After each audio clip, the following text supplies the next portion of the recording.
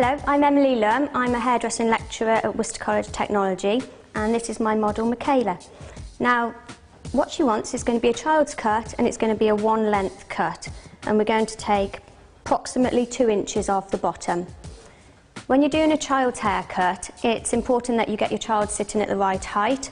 So Michaela is sitting up on a nice cushion block so that I don't damage my back leaning over too much.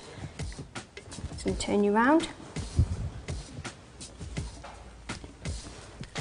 To start Michaela's hair, I'm going to do a hot cross bun sectioning. So we come straight down the centre of the head.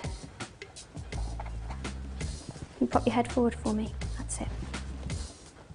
Straight down to the nape.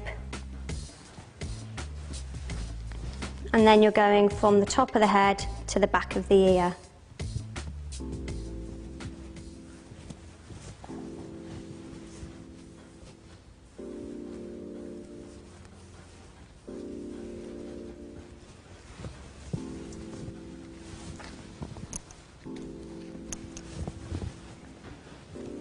Okay, same on the other side.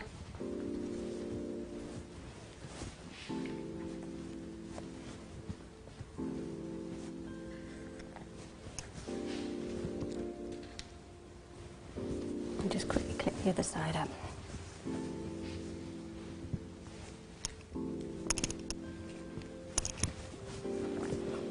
Right, I'm going to start at the back and allow, put your head forward for me, thank you.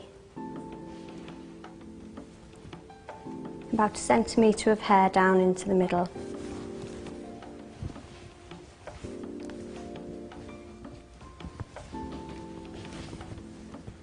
A lot of hair to hold in these clips.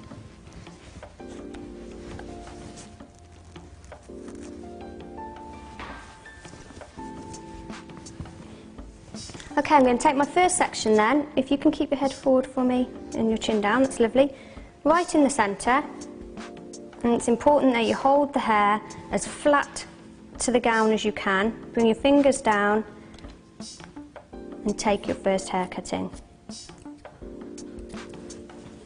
The next piece, you use a section of hair that you've already cut. Use your second section of hair where you've got the first piece as your guide and cut it to the same length. And the same again on the other side. Use a little bit of hair that I've already cut. And the section comes straight down and straight across. I just need to check that, so I'm going to hold the 2 end pieces, bring them into the centre and check that they're the same length. Okay, next section, another centimetre of hair.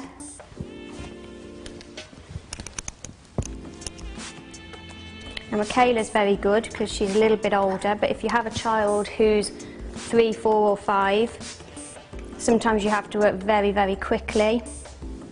Quite often you'll end up doing the haircut on dry hair.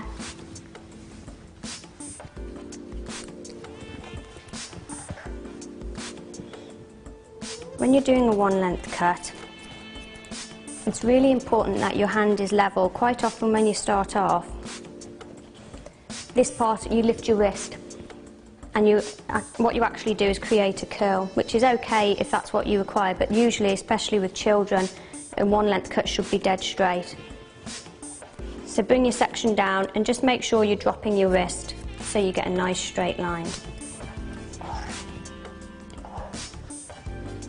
And on the other side of the head, what can tend to happen is your fingers go up towards the ear, so you start tilting it the other way. So again, be aware of this, and when you come round towards the side, just bring your fingers down to make sure the line is exactly straight. When doing a child's cut, they do move their head a lot more than adults, so each time it is important that you do just realign their head to where you want it so that the angles are correct and the lengths are the right length.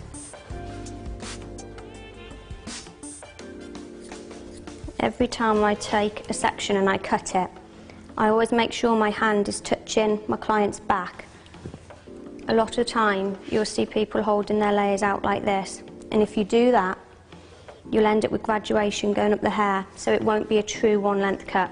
Your hand has to be firmly against your client's back before you take the cutting.